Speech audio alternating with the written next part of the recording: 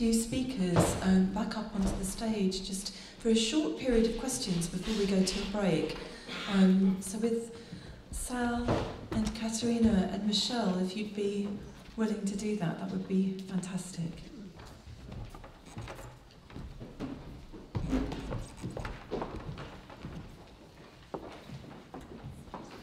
Last set of papers.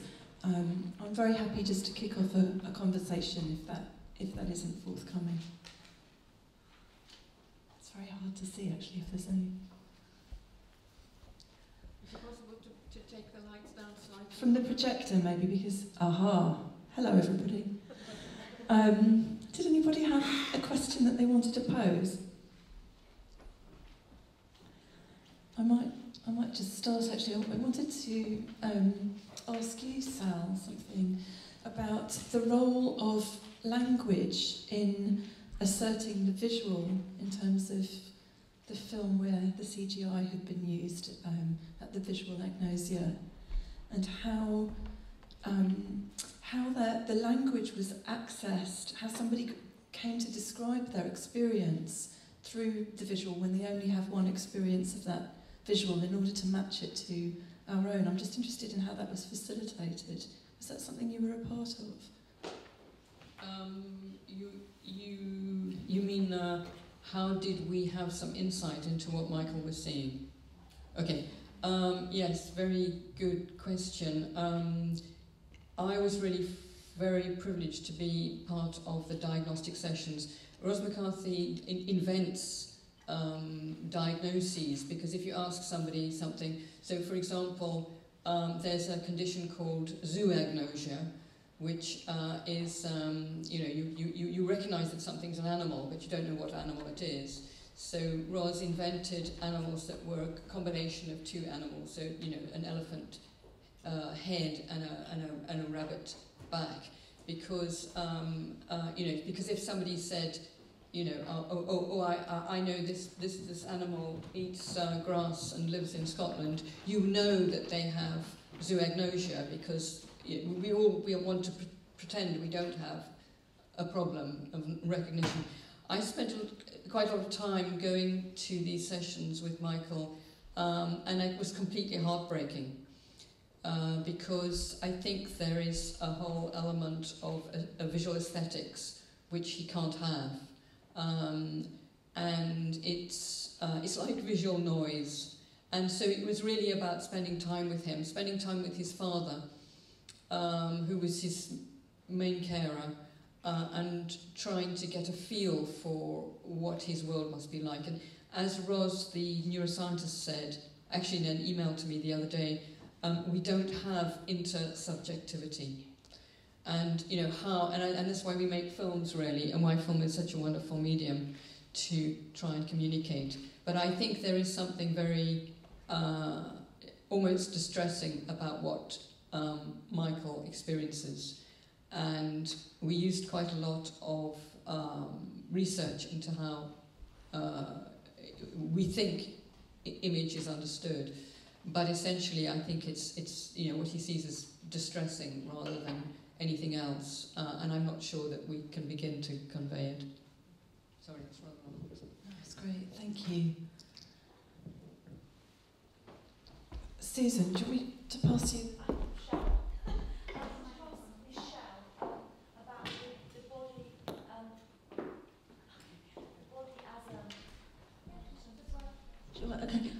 The body as a house, and is that a peculiarly South American feature? I don't know if I could answer that confidently, but I do know that these architectural structures keep playing out within the artists from around the 60s and 70s, going into the 80s, and I guess my talk was trying to make a connection to the context of Brazil without having it define Brazil, that there was an extremely long period of violent military dictatorship, and I think that in researching these artists, it seems that protective spaces were made, structures to enter, skins to hold and inhabit, kind of a veil or a, you know, perangolis for Elio Otisaka, these moving capes.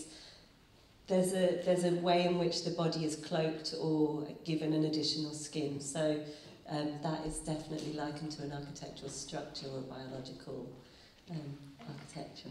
Isabella Lendi's work. Yes, very much so. The list is actually, you know, once you start looking, you find quite some parallels. So yeah, without trying to kind of nail it onto Brazil, I do think that's coming out of it during that time. Thank you.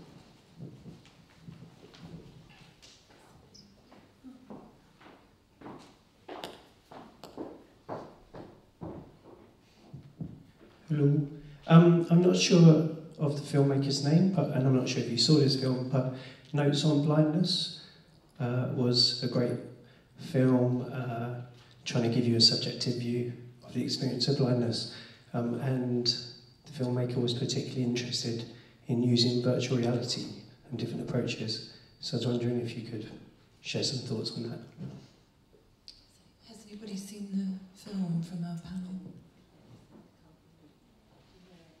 Do you know it? Or maybe just on the notion of virtual reality as an interesting medium of giving a more subjective experience. I think hi Declan. I think Zoe's question is so good though, because it says, you know, what language was used to communicate it. So I think, you know, it's the artist, isn't it? We, you know, as the artist, how do we use whatever tool it is? Because yes, the implication is that the tool is outstanding, but how are we using it to communicate an inner world that we don't understand or maybe don't share? I think it's a great question. I don't know if someone else maybe can answer it better.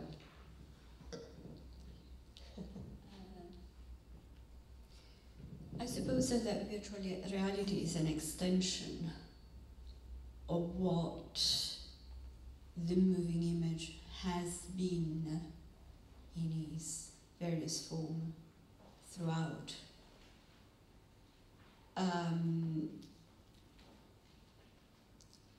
Of offering a means that is not relevant for its indexical recording of something, but actually for shifting the index into something that becomes much more ungraspable. And because of that, to contain some effect. And that effect seems to be what our brains respond to. Because the mental pictures that we make, and we make it perhaps with some correlation to the cultural environment in which we live, are very much imbued into affect because we respond to them affectively. Our physiology changes according to what happens in our brain.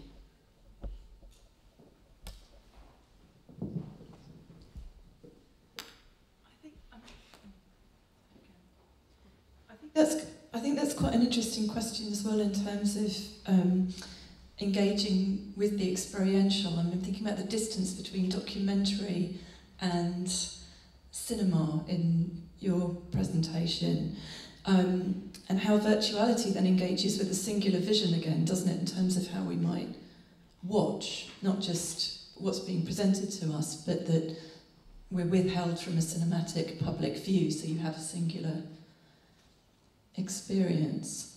So is that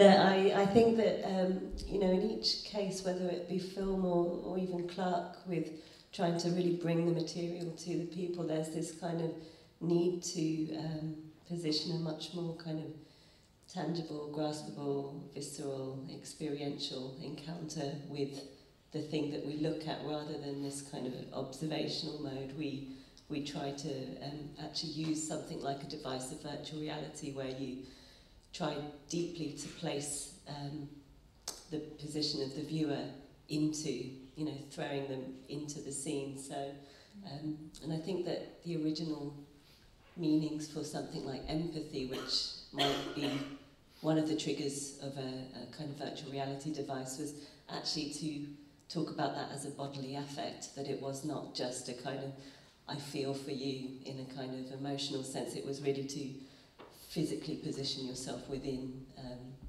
So I think that there's this desire across forms of documentary and performing of therapeutic encounters that asks for this plunge of the senses, and I think that's also relevant if anyone undergoes any form of analysis, that you're thrown into a space that is indeed to be experienced in a spatial sense, and not just a kind of cerebral sense. So I think that seems to, you know, echo across the different forms. I just wanted to say thank you to all of the speakers on this panel and also this morning, and Eddy, who's sitting next to me quietly. My question is for Michelle, and it's kind of related to what you guys are talking about. And I was interested in the decision that you and Julia made to bring the Clark piece or performance or experience into the classroom.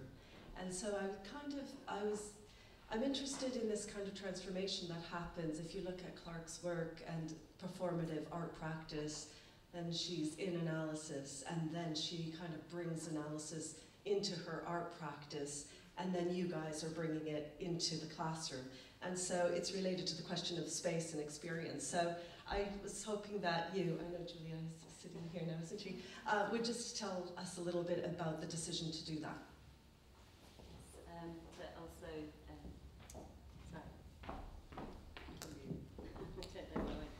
I think it was really important to constantly, when you read anything on Clark, there's an absolute need to feel it, smell it, you know, taste it, and whenever speaking about it, because she's become so important to both our practices,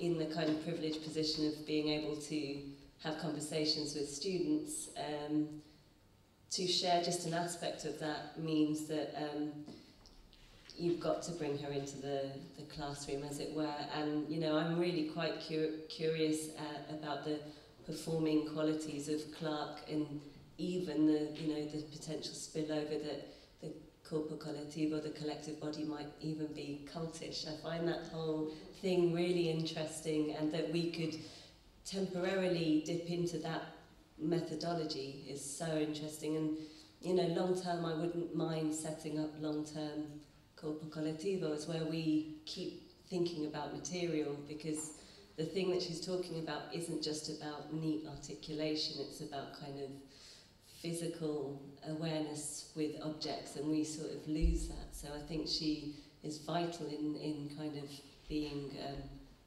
connected to your body and the world.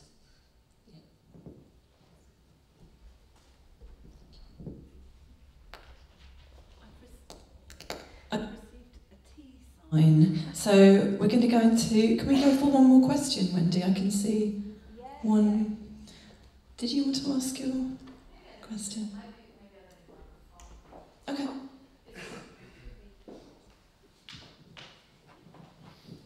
Just also, well, first thank you. This is an amazing symposium with different people coming from different backgrounds and areas, and I'm really glad to be here. The question is about, for example, it comes from Florence performance that introduced an element in the middle of this symposium that I have a dance background, but I'm bringing this beyond that. It's not a dance question, it's more broad. So, and I hope more simple also. The idea of vibration, that when she started the performance, started with high intensity and performative. And then we were invited into the stage for a low intensity, participative, and more intimate experience. And the question of time, duration, speed has been addressed by different people in the panel today, and affect. So this connection between patterns and maybe I'm mixing a lot of stuff because sometimes I lost myself, but the question is, what is for you in terms of perception of difference in terms of how we perceive different realities, and mental disorders also come from different experiences of intensities, of space, of time, of visual framing. So how does speed and rhythm and intensities for you is an important factor to your researches? So maybe this is a broad question, but the simple thing is that how fundamental it is to be aware of changes of speed, intensities, mostly. Thank you.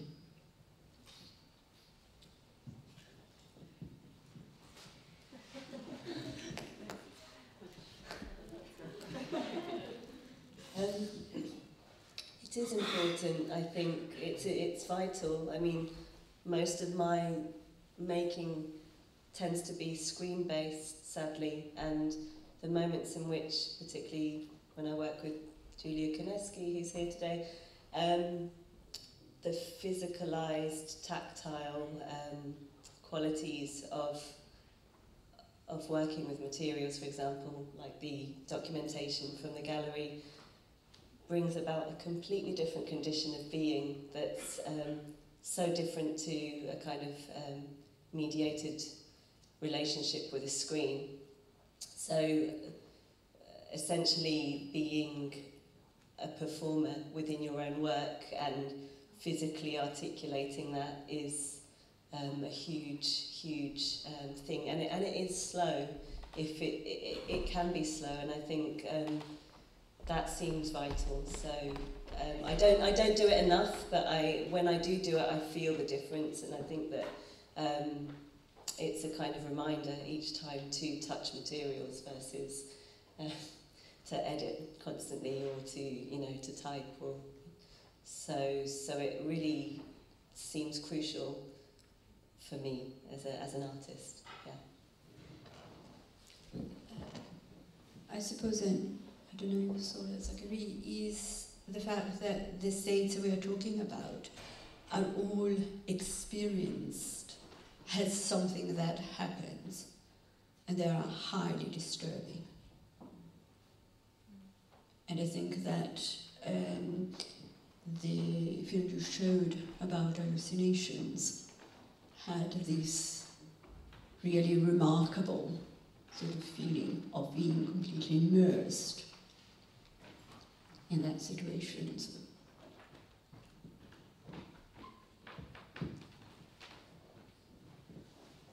I don't really have anything to add, but of course, as a filmmaker, time is so crucial in so many art forms. But thank you for the question. Because I'm going to be on a panel as a practitioner after, but I just wanted to say something in terms of curatorially, how that is really important.